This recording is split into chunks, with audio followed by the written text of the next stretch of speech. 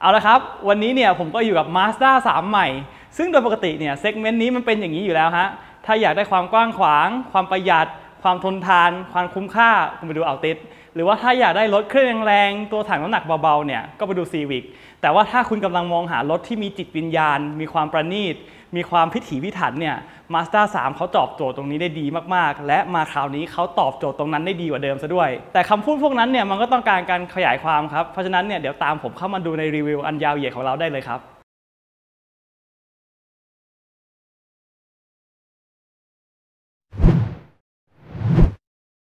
แล้ววันนี้ผมก็อยู่ที่ Mazda ชอยละวันนะครับซึ่งเราก็ขอบคุณเขามากๆที่เอื้อเฟื้อและสนับสนุนทั้งข้อมูลกับตัวรถ Mazda 3 ให้เรารีวิวในวันนี้คือถ้าใครสะดวกเนี่ยเขาก็มี2ที่ครับมีโชว์รูมสารยาและโชว์รูมนครปฐมก็เขามี Mazda 3 ให้ลองมี Mazda 3 ให้ดูและถ้าเข้ามาหาเขาเนี่ยเขาดูแลเต็มที่แน่นอนแต่ถ้าใครเป็นสายออนไลน์นะครับแล้วอยากนั่งค้นหาข้อเสนอจากที่บ้านเนี่ยสามารถเข้าไปเปรียบเทียบข้อเสนอจากดีลเลอร์ชั้นนำได้ที่ www.carnest.co.th ยุคสมัยนี้นะฮะก็ต้องใช้อินเทอร์เน็ตให้เป็นประโยชน์ก็สามารถคลิกได้ที่ลิงก์ด้านขวาบนเหมือนกันนะครับสำหรับเซกเมนต์นี้นะครับเรื่องหน้าตาภายนอกเนี่ยใครๆเขาก็พยายามพูดครับว่าของเขาเนี่ยสปอร์ตของเขาเนี่ยมีความพรีเมียมของเขาเนี่ยมีความแตกต่างแต่คำพูดพวกนั้นเนี่ยเราก็ได้ยินกันจนเบื่อแล้วฮะต้องมามองจริงๆซึ่งเวลาผมมอง Mazda 3 คันนี้แล้วเนี่ยเขามีคุณสมบัติเหล่านั้นจริงๆเพราะว่า Mazda 3 คันนี้นะครับออกแบบมาได้ดูสวยและเนียนมากๆมันเป็นเพราะว่า Mazda เนี่ยเขาพยายามออกแบบให้ลดรอยต่อของแต่ละชิ้นงานของทั้งตัวรถนะครับรถเนี่ยมันก็เลยดูมีความเป็นหนึ่งเดียวกันแล้วก็ลดความเยอะออกไปจากด้านนอกยกตัวอย่างความเนียนของอันนี้นะครับก็คือถ้าดูเป็น Mazda 3 ตัวเก่าที่เป็นแฮชแบ็กเนี่ยข้างหลังตรงนี้มันจะค่อนข้างมีเหลี่ยมมุมเยอะเวลาแสงตกกระทบเนี่ยมันจะหักเหออกไปซึ่งมันก็ไม่ได้มีปัญหาอะไรฮะแต่พอคันนี้เนี่ยออกแบบมาให้เนียนกริบแบบนี้แล้วเนี่ยผมสามารถมองดูแล้วแบบทำเหมือนว่ามันเป็นกระจกเซ็ตผมได้เลยฮะทีนี้เนี่ยเวลาเขาออกแบบนี้แล้วเนี่ยเวลาแสงมันตกกระทบตรงนี้มันจะดูนวลดูเรียบดูเนียนดูหรูแล้วก็สวยมากๆเลยครับ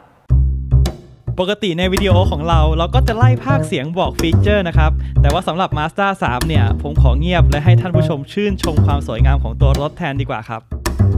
แต่อย่างน้อยที่ต้องรู้เนี่ยคันนี้ไม่มีไฟตัดหมอกนะครับ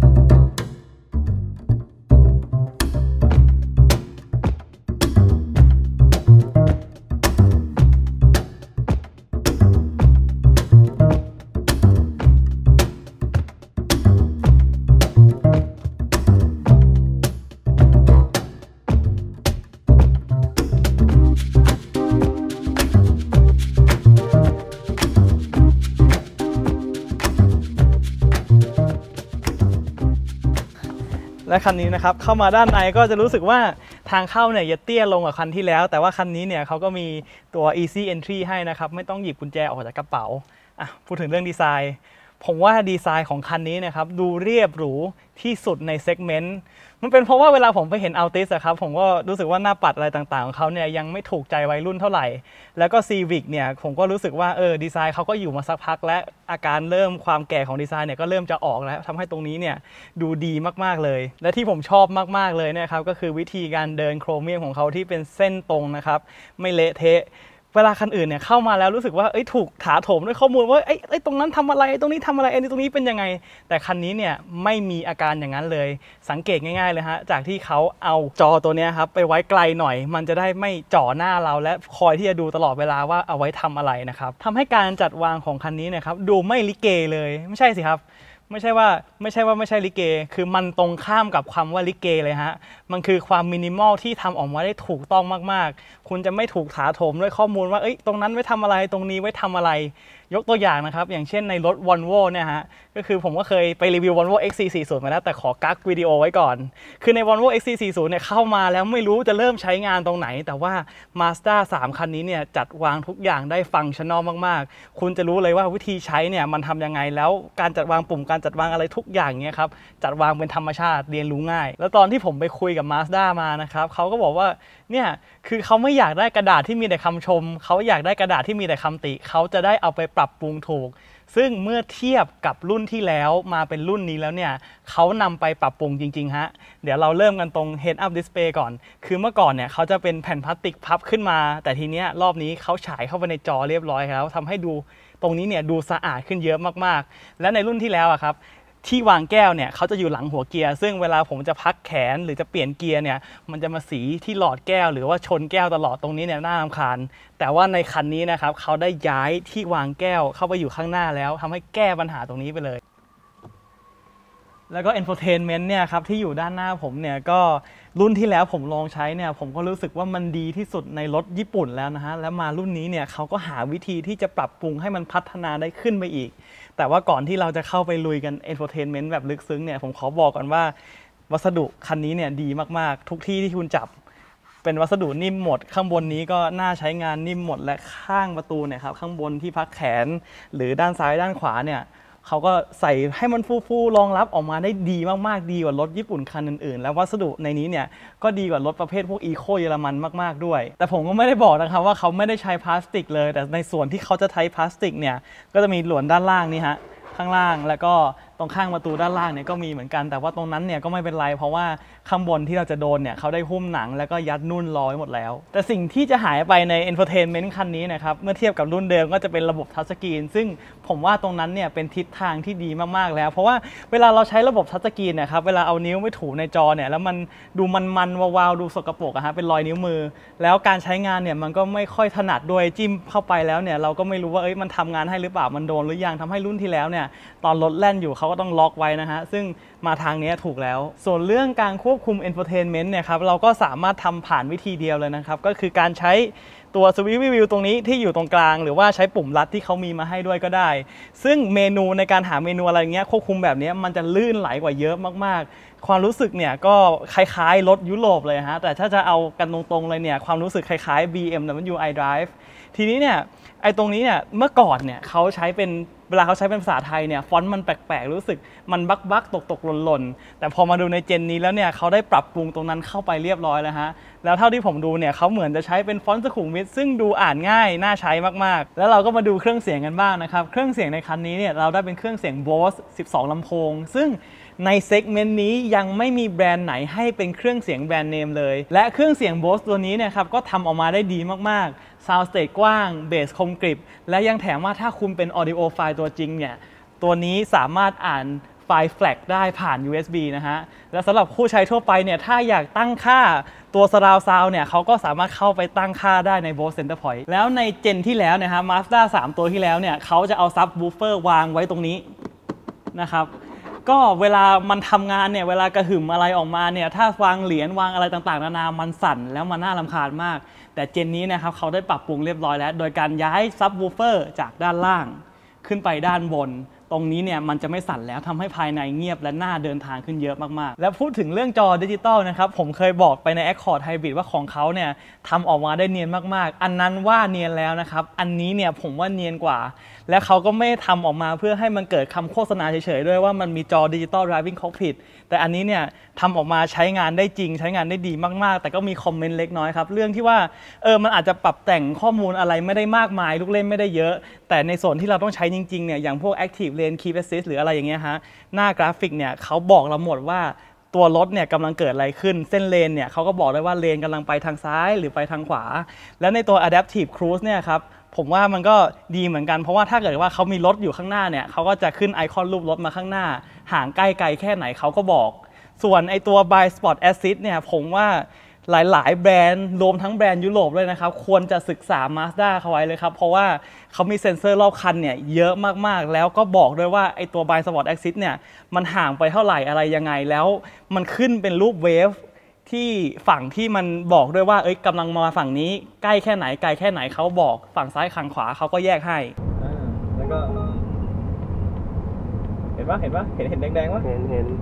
และทั้งหมดที่ผมบอกเมื่อกี้นะฮะเรื่องการเตือนต่างๆเขาเหมาเอาขึ้นไปโชว์ใน Head Up Display ด้วยเราจะได้ต้องละสายตาจากถนนออกมามองข้างล่างบ่อยๆซึ่งตรงนี้เนี่ยฮะก็ขอบอกแบรนด์อื่นอีกเหมือนเดิมว่ามาศึกษา Mazda เขาไว้เพราะว่ามันใช้งานดีขึ้นเยอะมากๆไม่ได้เอามาคุยเฉยๆว่ามี Head Up Display เหมือนกันซึ่งผมก็ได้บอกไปเมื่อกี้นะครับว่ามันเปลี่ยนอะไรไม่ได้เยอะก็จริง Mazda เขาบอกผมว่าไอ้ตรงนี้เนี่ยมันเอาไว้แสดงผลเรื่องการขับขี่เท่านั้นถ้าอยากเปลี่ยนเพลงถ้าอยากทำโทรศัพท์อะไรเงี้ยไปทำในนี้ จะเห็นด้วยไม่เห็นด้วยกับ Mazda เนี่ยก็สามารถแสดงความคิดเห็นกันได้เต็มที่ในคอมเมนต์เลยนะครับส่วน Memory Profile Seat เนี่ยปกติแล้วคันอื่นเขาจะเอาไว้ที่ข้างประตูใช่ไหมฮะแต่ของ Mazda เนี่ยจะเอามาไว้ตรงนี้แทนซึ่งการที่เขาเอาไว้ในข้างประตูเนี่ยครับบางทีเวลาเราเปิดประตูออกมาแล้วก็กดใช้จากประตูได้เลยใช่ไหมฮะแต่อันนี้เนี่ยอาจจะต้องมุดมาหานิดนึงซึ่งมันก็ไม่ได้ลำบากมากมายอะไรแต่ว่า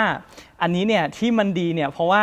เขาเนี่ยปรับให้ทั้งเบาะแล้วก็ปรับให้ทั้งหูข้างพร้อมกันในการกดปุ่มครั้งเดียวไม่ต้องมายืนรอนานๆแล้วกดแล้วให้มันเลื่อนจนกว่าจะเสร็จอะไรเงี้ยกดจึ๊กเดียวเลื่อนกลับให้ทุกอย่าง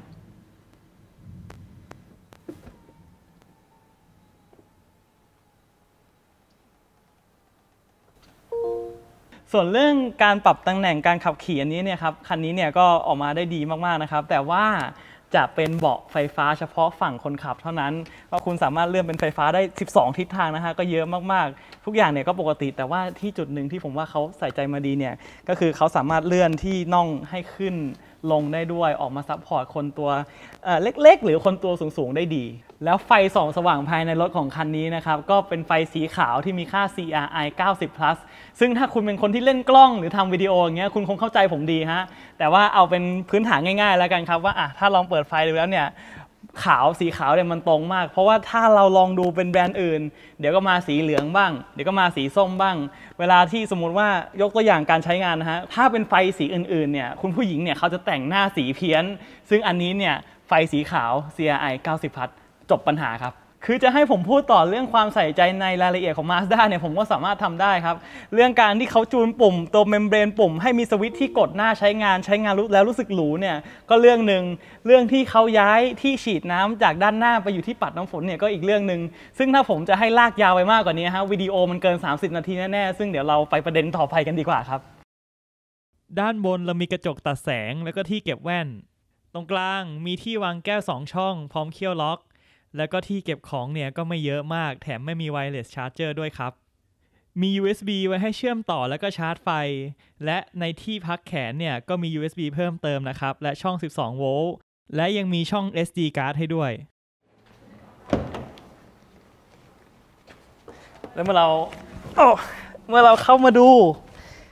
ที่โดยสารด้านหลังของ Mazda 3 เนี่ยผมว่าผมว่าตรงนี้เนี่ยคงเป็นจุดอ่อนที่สุดของรถ Mazda 3 เลยครับซึ่งตอนที่ผมคุยกับ Mazda เนี่ยเขาก็ยอมรับกับผมตรงๆเลยว่าผู้โดยสารด้านหลังเนี่ยไม่ใช่ประเด็นของรถคันนี้แต่ก็เอานะครับเพราะว่าการใช้งานเนี่ยมันก็มีอยู่แล้วยังไงเราก็ต้องมีผู้โดยสารเป็นครั้งบางคราวเพราะนั้นเราก็ต้องรีวิวกันตามจริงเหมือนเดิมฮะมาเริ่มกันเลยก็ถ้าเกิดว่าผมนั่งตัวตรงเนี่ยผมสูง178นะครับเฮดรูมเนี่ยใกล้แล้วฮะเหลืออีกนิดเดียวแล้วถ้าเกิดว่าเจอหลุมแรงๆเงี้ยกระเด้งชนเพดานแน่นอนแล้วถ้าคุณสูงเกิน180เนี่ยฮะคุณมีปัญหาเรื่องพื้นที่ศีรษะแน่นอนแต่ว่าไอตัว knee room เนี่ยครับก็ยังโอเคอยู่ก็ประมาณ2 นิ้วอะไรอย่างเงี้ยยังพอยืดได้บ้างซึ่งตรงนั้นเนี่ยก็ไม่ได้มีปัญหาอะไรแต่ว่าที่จะรู้สึกแคบเป็นพิเศษเลยเนี่ยเพราะว่าตัวหน้าต่างของคันนี้ฮะก็ถือว่าค่อนข้างเล็กแสงเข้าได้น้อยมันก็จะรู้สึกไม่โอ่งโถงเท่าไหร่นักแต่ก็ยังดีครับที่กระจกเนี่ยก็เขาก็เป็นแบบขึ้นสุดแล้วก็ลงสุดด้วยเป็นแบบออโต้เหมือนกันทีนี้เรื่องอื่นๆผมว่าเรื่องกระเป๋าด้านหน้าผมเนี่ยครับก็ค่อนข้างเล็กและตื้นแล้วมาดูที่พักแขนกันบ้างที่พักแขนเนี่ยโชคดีนะฮะที่เขายังมีคานค้ำยันไว้ให้มันลอยขึ้นมาองศาวางแขนเนี่ยจะได้ง่ายขึ้นแล้วเราก็มีที่วางแก้วที่มีเขี้ยวล็อกด้วยแต่คันนี้อีกเรื่องหนึ่งเหมือนกันครับก็คือมีแอร์หลังก็จริงดีมากๆแต่ว่าผมเสียดายว่าเขาไม่มีตัว USB ไว้ให้ผู้โดยสารชาร์จไฟนะครับแล้วก็เพลาขับเนี่ยค่อนข้างสูงด้วยตรงนี้เนี่ยมันเป็นเพราะว่าในเมืองนอก Mazda เขามีตัวขับ4เขาเลยต้องทำช่องเพลาขับให้มันมีขนาดหน่อยฮะจะได้ติดตั้งระบบพวกนั้นได้ถ้าเกิดว่านั่งตรงกลางเป็นยังไงนั่งตรงกลางเนี่ยผมว่าเบาะตรงกลางก็ไม่ค่อยสบายเท่าไหร่แล้วก็พิงเข้าไปเนี่ยหัวผมก็ศีรษะผมเนี่ยก็ติดเรียบร้อยแล้วนะครับผมแล้วถ้าให้ผมมาจินตนาการดูว่านั่ง3คนเนี่ยผมรับประกันให้เลยว่าแต่ละคนเบียดกันไปเบียดกันมาเนี่ยแย่งพื้นที่กันไม่สบายแน่นอนสำหรับด้านท้ายของ Mazda นะครับก็ถือว่าเป็นจุดอ่อนหลักที่สำคัญและใหญ่ของ Mazda 3 คันนี้เหมือนกันนะครับเนี่ย เมื่อผมเปิดเข้ามาดูแล้วโอเคก็มีที่บังกันขโมยไว้ให้ซึ่งคุณก็สามารถถอดได้ครับก็ดึงด้านบนออก2ด้านใช่ไหมฮะแล้วเขาก็เอาวันนี้ไม่มีที่เก็บในรถนะครับก็โยนออกมาได้เลยแล้วพอมาดูด้านในเนี่ยครับจะสังเกตได้ว่าไอ้โหลดลิฟต์ตรงนี้นะครับสูงมากๆแล้วก็พื้นที่เสา C เนี่ยกินเข้ามาหาตัวพื้นที่เก็บสัมภาระเนี่ยค่อนข้างเยอะทำให้ที่เก็บของคันนี้แคบมากๆเมื่อกี้เนี่ยผมได้ลองใส่กล่อง Carnest Subscribe Box เข้าไปนะครับซึ่งใส่ได้แค่2กล่องในขณะที่ Mazda 2 ใส่ได้3กล่องและเพื่อเทียบนะครับว่า2กล่องคันไหนใส่ได้ Swift ครับ Swift ก็2กล่องเต็มที่เหมือนกันแต่คันนี้ฮะก็ยังโชคดีบ้างที่เราสามารถพับเบาะหลังลงมาได้แบบ60-40นะครับก็สามารถดึงสลักสวิตช์กดสวิตช์ด้านซ้ายแล้วก็กดสวิตช์ด้านขวาได้นะครับแต่จะเห็นได้ว่าถ้าเกิดว่าผมเนี่ยตั้งเบาะไว้ในตำแหน่งที่ผมขับแล้วผมพับเบาะลงไปเนี่ยเบาะมันลงไม่สุดแล้วนะฮะก็อันนี้เนี่ยผมก็ต้องเดินไปข้างหน้า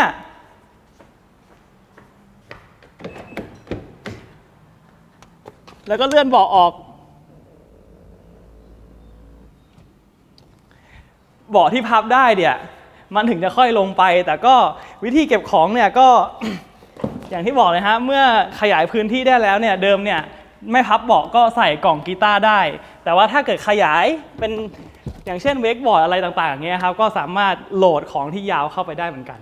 พูดถึงกุญแจรถนะครับถ้าใครหลายๆคนดูคาวาวมาเนี่ยเขาจะบอกว่าถ้าคุณกดล็อกด้านบนนี้แล้วกุญแจรถเนี่ยยังอยู่ด้านในแล้วคุณปิดเนี่ยรถมันจะล็อกและค้างทิ้งกุญแจไว้ข้างในแต่ว่าเมื่อผมลองแล้วเนี่ยผมพิสูจน์ด้วยตัวเองฮะผมลองแล้วเนี่ยถ้าผมวางกุญแจรถไว้ด้านในอย่างนี้แล้วผมกดล็อกรถมันจะไม่ล็อกฮะแล้วถ้าผมเอากุญแจออกมาข้างนอกผมเอามากุญแจออกข้างนอกใช่ไหมฮะแล้วผมกดล็อกรถมันจะปิ๊บๆและสลักล็อกเนี่ยจะทำงานแล้วคุณก็สามารถปิดล็อกได้เลย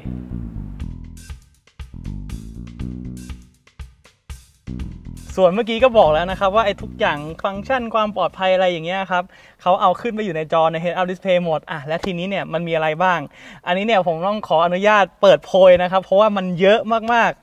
คืออย่างแรกเนี่ยเรามี Lane Keep Assist และ Lane Departure ระบบ2ตัวนี้เนี่ยทำงานร่วมกันจะทำให้รถเนี่ยช่วยรถคุณเนี่ยอยู่ในเลนแต่ถ้าระบบคิดว่าเราออกเลนแบบไม่ตั้งใจเนี่ยเขาก็จะมีความหนืดเข้ามาช่วยให้เราไม่หลุดออกจากเลนนะฮะแต่ว่าถ้าเกิดเปิดไฟเลี้ยวอะไรอย่างเงี้ยฮะเขาก็จะไม่ทำงานตรงนั้นแต่ว่าถ้าลืมเปิดไฟเลี้ยวเนี่ยเขาจะมีเสียงเตือนขึ้นมาให้ซึ่งระบบตรงนี้เนี่ยฮะก็ใช้งานดีตามที่ผมคาดหวังไว้แต่ว่าพวกสายซิ่งเนี่ยครับที่ชอบปาดซ้ายปาดขวาเนี่ยผมเดาใจเขาถูกเลยว่าเขาเข้าไปปิดระบบพวกนี้แน่นอนพวงมาลัยจะได้ไม่ไปหน่วงมือเขานะครับผมส่วนเรื่อง Cruise and Traffic Support เนี่ยคุณสามารถตั้งให้มันเลี้ยวตามเลนหรือว่าเลี้ยวตามรถคันหน้าได้คือฟังก์ชันตรงนี้เนี่ยฮะเขาจะช่วยแต่งพวงมาลัยให้ก็มันก็อาจจะไม่ถึงกับขับออโต้เลยแต่ก็เป็นระบบช่วยเหลือครับซึ่งตรงนี้เนี่ยเขาจะทำงานตั้งแต่ความเร็ว 30-60 กิโลเมตรแล้วถ้าถามความรู้สึกผมนะครับคือไอ้ตรงนี้เนี่ยมันควรจะยืดยาวไปถึงความเร็วไฮเวย์แบบ 90-120 ด้วยตรงนี้เนี่ยจะเพอร์เฟกต์มากๆเลยตรง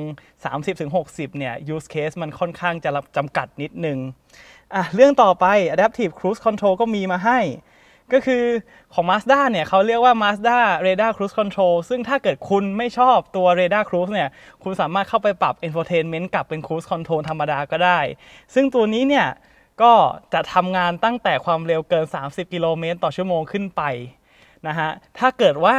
มันถึงต่ำกว่า30กิโลเมตรต่อชั่วโมงเนี่ยเขาจะมีสัญญาณเตือนว่า Mazda Radar Cruise ถูกตัดการทำงานแล้วทั้งเสียง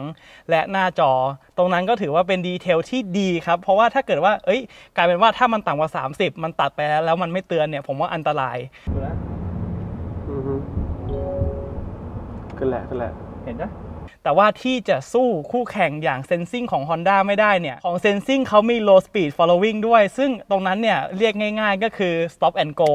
คือ Adaptive Cruise ตัวนี้ฮะมาทำงานจนถึง0กิโลเมตรและถ้าไม่จอดนานไปเนี่ยเขาก็สามารถขยื่นกระดึบตามคันหน้าให้ด้วยซึ่งตรงนี้เนี่ย Mazda จะเสียเปรียบเขานิดนึงแล้วเราก็ได้เกริ่นกันไปสักหน่อยแล้วนะฮะเรื่อง Blind Spot Assist ว่ามันก็ฉายเข้ามาใน Cockpit ด้วยและเอาขึ้นไปอยู่ใน Head-Up Display ด้วยซึ่งตรงนี้เนี่ยเพิ่มการทำงานให้ Head-Up Display มีประโยชน์ขึ้นเยอะมากๆส่วน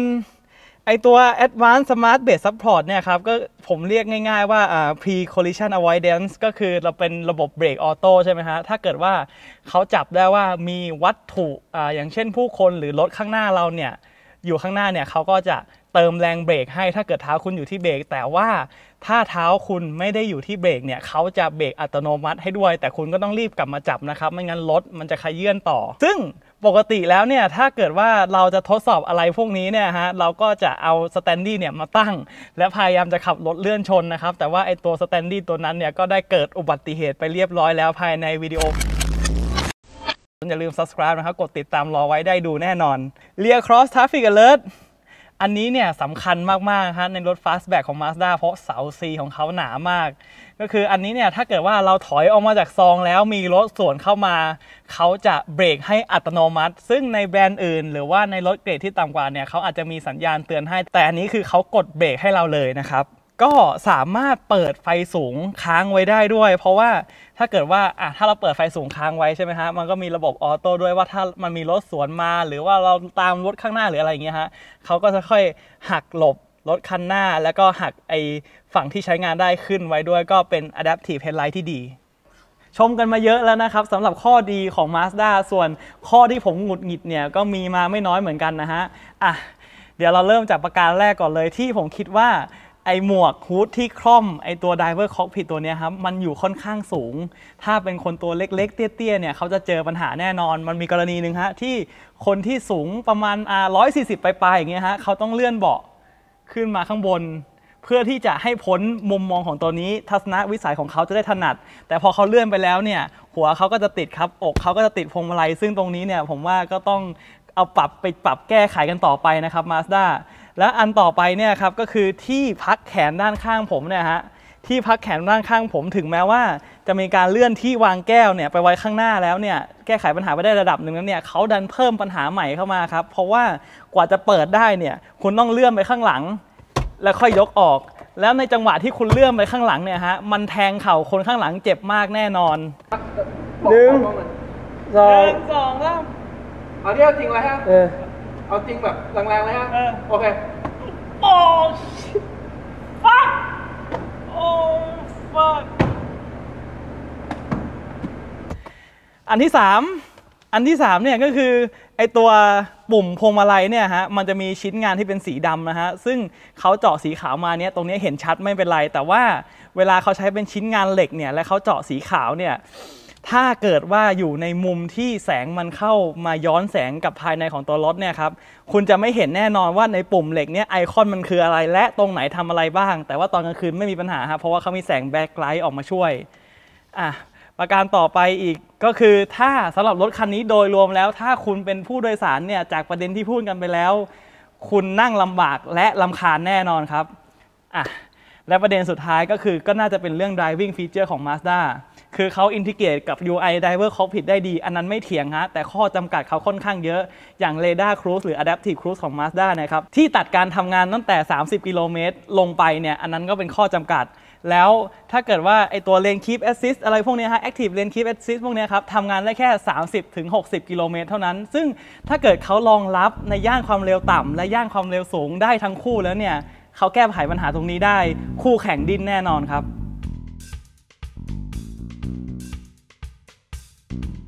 ถ้าพูดถึงฟีลการขับขี่ของ Mazda 3 เนี่ยผมว่าคันนี้ขับดีมากๆนะครับเดี๋ยวเราเริ่มจากเรื่องเครื่องก่อนเรื่องเครื่องเนี่ยมันก็จะเหมือนเดิมกับ Mazda 3 รุ่นที่แล้วเลยฮะอาจจะไม่เหมือนเดิมทุกอย่างเพราะว่าเขามีการปรับความกว้างของหัวฉีดทำให้รถคันนี้เนี่ยได้แรงบิดเพิ่มขึ้นมานิดหน่อยแต่ก็ความรู้สึกเนี่ยจะไม่แตกต่างจากตัวที่แล้วมากครับเรื่องเครื่องตัวนี้เนี่ยก็เป็นเครื่อง NA ครับที่ลากรอบมันมากๆเพราะว่าเกียร์ของเขาผมว่าเขาทำได้ดีกว่ารุ่นที่แล้วพอสมควรในเรื่องการตอบสนองไม่ว่าคุณจะอัพชิปดาวชิปผ่านแพดเดิลชิปที่อยู่ที่พวงมาลัยเนี่ยคุณก็จะเอนจอยกับตรงนี้มากๆส่วนมันก็มีข้อโต้แย้งแหละครับว่าเฮ้ยแต่ Civic เนี่ยแรงม้าเขาเยอะกว่าเขาได้เครื่องเทอร์โบแล้วก็ตัวถังน้ำหนักเขาก็เบากว่าด้วยผมว่าตรงนั้นเนี่ยเขาก็ได้คุยแต่ในกระดาษนี่แหละฮะเพราะว่าประสบการณ์ขับขี่การใช้งานจริงของ Mazda 3 เนี่ยผมขอประกาศให้ Channel เราเลยว่าขับดีและขับสนุกกว่า Civic Turbo ครับคือถ้าเกิดว่าบอกว่าได้ยินมาจากไหนเนี่ยบอกเขาได้เลยฮะได้ยินมาจาก Carnest แล้วก็มาถึงจุดที่เป็นคำถามโลกแตกของ Mazda 3 คันใหม่เลยนะครับเพราะว่าเดิมเนี่ยเขาเคยใช้เป็น Multi Link อิสระ4ล้อ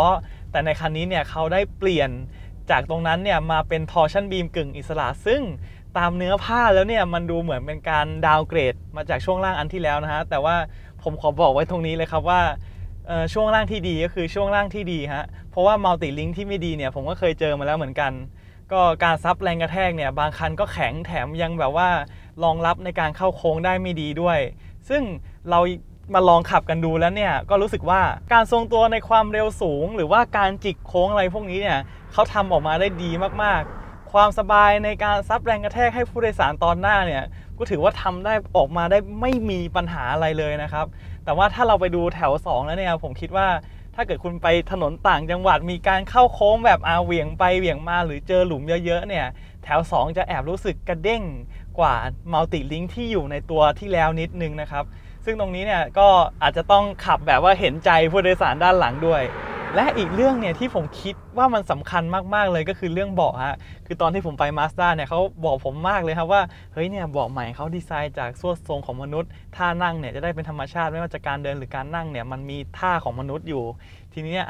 ผมว่าโอเคเขาอาจจะขายผมมากไปหน่อยแต่ว่าเวลาผมมาลองใช้จริงๆแล้วเนี่ยคุณสามารถเดินทางในเบาะนี้ได้เป็นชั่วโมงโดยที่ไม่เมื่อยนะฮะซึ่งตรงนี้เนี่ยถือว่าทำได้ดีมากๆฟังดูแล้วอาจจะดูเหมือนว่าผมช่วยเขาขายนะครับแต่ว่าอาจจะต้องมาลองเองแล้วจะรู้สึกเองจริงๆครับตรงนี้ส่วนเรื่องการเก็บเสียงเนี่ยเขาก็ทำได้ดีกว่าตัวที่แล้วเยอะมากๆนะฮะแล้วมันก็อาจจะมาจากการที่เขาเปลี่ยนยางมาเป็นยางเงียบยาง Advanced DB เนี่ยก็ช่วยตรงนั้นได้เยอะเหมือนกันส่วนแล้วจุดที่ผมคิดว่าอาจจะเป็นปัญหาเนี่ยก็น่าจะเป็นเรื่องเสา C นะฮะและกระจกบานหลังที่เสา C เนี่ยค่อนข้างหนาและกระจกบานหลังเนี่ยค่อนข้างเล็กแต่ว่าลองใช้งานดูแล้วมันก็พอมองได้ฮะแล้วก็เขาก็มีฟีเจอร์เทคโนโลยีทันสมัยที่เข้ามาช่วยตรงนี้ก็คือ Blind Spot Assist เนี่ยแล้ว Rear Cross Traffic Alert ที่ถ้าเราถอยออกจากมุมจุดอับเนี่ยครับเขาก็สามารถเบรกให้อัตโนมัติเหมือนกันซึ่งตรงนี้เนี่ยในรถแบบนี้มีมาช่วยถือว่าจำเป็นและดีมากๆครับและนอกจาก Blind Spot กับ Rear Cross Traffic Alert เนี่ยคันนี้ในตัวท็อปก็ยังมีกล้อง360องศาซึ่งใช้งานดีมากๆเข้ามาช่วยเรื่องทัศนวิสัยด้วย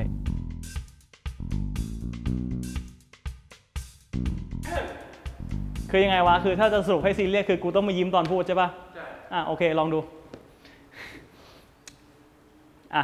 มึงยังยิ้มอยู่โอเคเอาใหม่แอคชั่นสรุปนะครับสำหรับ Mazda คันนี้เนี่ยไม่ได้I can't do it โอเคเอาไป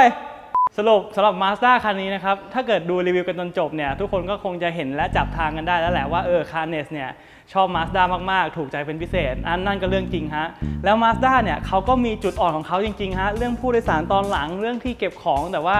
Mazda เนี่ยเขาก็รู้ว่าโปรดักต์ของเขาคืออะไรเขายอมรับกับเราตรงๆว่าเขาทำรถคันนี้มาขายผู้ที่เป็นคนขับขี่รถคนที่ชอบเล่นโค้งชอบอะไรอย่างเงี้ยฮะจะถูกใจคันนี้มากๆแล้ว Mazda เนี่ยครับเขาก็มีประวัติที่แก้ไขปัญหาจากรุ่นที่แล้วมันจะได้ไม่เป็นปัญหาในรุ่นนี้ได้ดีมากๆซึ่งในรุ่นนี้มันก็มีปัญหาของมันแล้วในรุ่นต่อไปเนี่ยในตัว Minor Change อะไรเนี่ยถ้าคุณแก้ไขปัญหาตรงนี้ได้รถคันนี้จะเป็นอะไรที่เพอร์เฟกต์เลยครับสำหรับวันนี้ขอบคุณครับและถ้าชอบ Mazda 3 สามารถเข้าไปค้นหาดีลได้ที่ www.carnest.co.th นะครับอย่าลืมกด subscribe เพื่อรับข่าวสารและก็ดูวิดีโอรีวิวรถใหม่ทุกอาทิตย์ถ้าชอบกดไลค์ถ้าไม่ชอบเนี่ยสามารถคอมเมนต์บอกเราได้นะครับสำหรับวันนี้ขอบคุณครับ